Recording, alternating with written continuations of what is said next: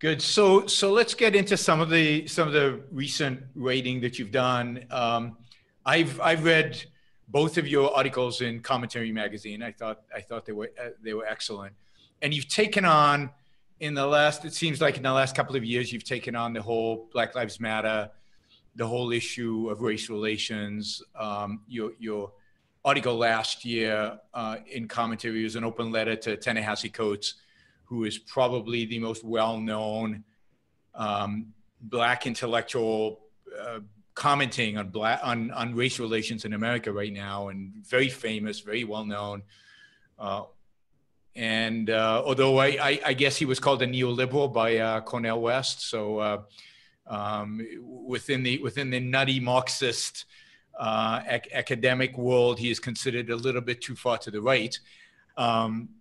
But Ta-Nehesi is the big name today. So tell us a little bit about what motivated you to write this open letter to Ta-Nehesi. Maybe what does Ta-Nehesi say about race relations, and what is your experience, and what do you think of what he says? Well, I had fallen in love with America long before I got here. America for me was this amazing country. So what made you fall in love, given your socialist background? What made you fall in love with America? Well, I went to high school at 11 years old. In the typical British fashion, you start high school at 10 or 11. So my educational background was very, very advanced. And I had studied American history very, very carefully. I had come to America periodically as a child and had in the late 70s, the early 80s, and read a lot about America, and just knew that this was a country of amazing opportunities, a country that, in spite of seemingly intractable problems, it was a country that race was not, at least at the time that I was thinking of coming here, race was not a phenomenon that could determine your destiny. That we had what I call a third founding in the 1964 Civil Rights Passage, right? What was the attitude towards race in Jamaica? What was the attitude towards race in Jamaica? Well, race in Jamaica, we don't have a racial taxonomy, so it's based on pigmentocracy. So we don't have a one-drop rule. So like, my grandmother's father was a Sephardic Jew who married a Jamaican woman of East Indian background. So he, for all practical purposes, was Jewish. And on my father's side, my grandmother was English and her husband was Jamaican. And so I come from a very multi-ethnic background. So I was considered like a brown man. Okay. I was never considered, it was not until I came to America that I discovered I was Black. Okay. So what are race relations like in Jamaica? Is it a big issue? Is the pigmentation, does it matter? Or is it just, is it just insignificant? It's more an issue of class. It's really an issue of class. Well, going back to slavery, the lighter skin you have, the more likely it was that you were emancipated from the plantations and that you had received a better education from your master, so to speak. So the big divide there really is a class divide, and less than race.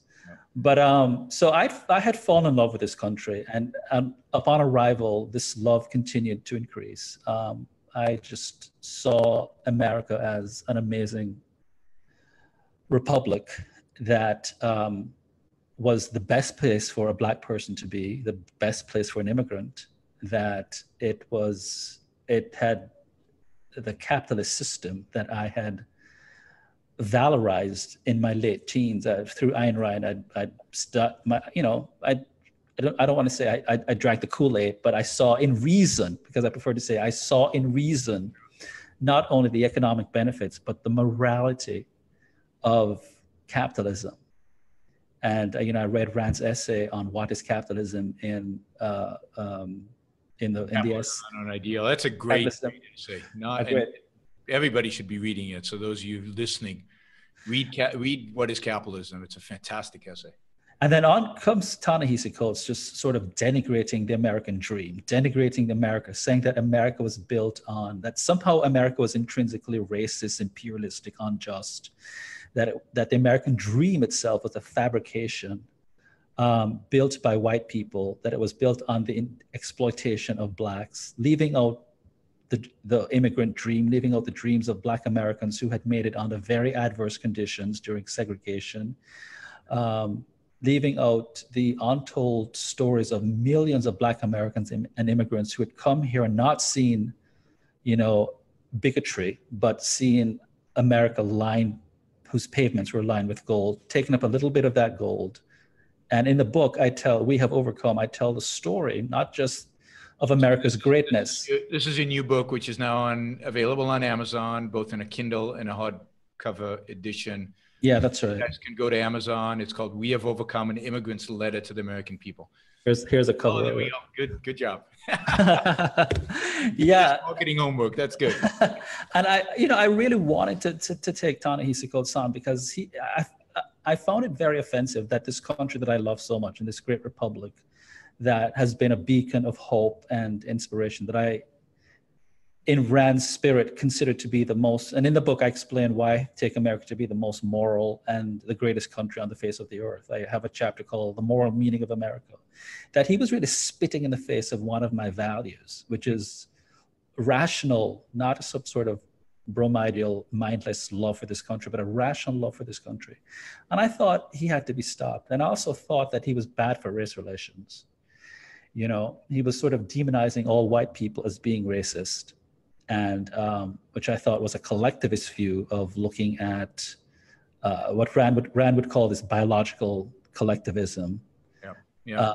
And sort of just demonizing people because of this color of their skin without knowing anything about the untold ways in which millions of whites had fought for the emancipation of blacks during slavery, during the civil rights movement, and to sort of just conflate the actions of racists with skin color.